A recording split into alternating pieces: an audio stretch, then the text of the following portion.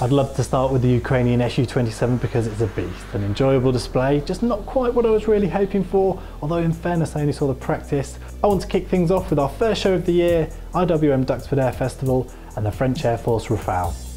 And coming in at number 5, this display is impossible to portray fully in video, not least because of how difficult it was to film. Intense, fast and high-G, graceful display, and to top it all off, a bright paint scheme too, easily inside our top 5.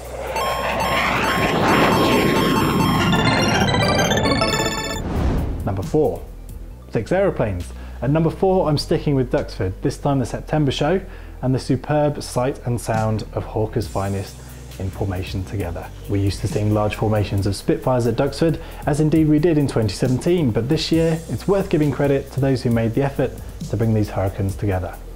And it is Hurricanes. If you hear an airshow commentator saying Hurricane, you are obliged to wince.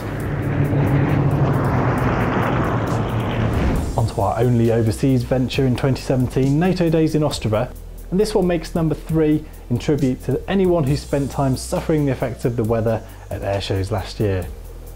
NATO Days was hit hard and we spent the weekend with very little flying taking place, sheltering from the rain.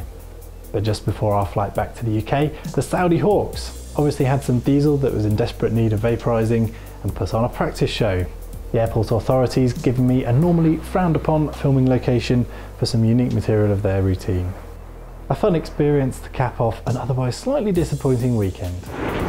Now on to number 2. I'm a sucker for a traditional brute force fast jet display, and this display comes under that category. The Italian Air Force Tornado displaying at RAF Cosford. I watched this display whilst recording interviews with the Apache guys. It's a handy interruption to an interview because you get to sit and watch the display rather than try and record someone speaking over the Tornado.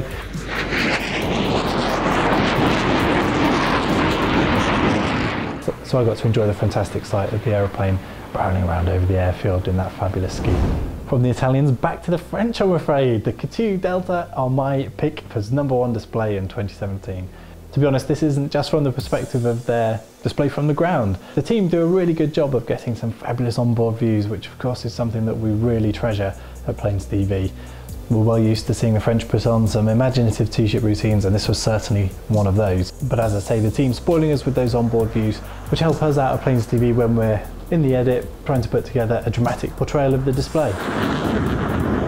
So not everyone's going to agree with my top 5. Do let us know in the comments below if you've got your favourite top 5 from 2017.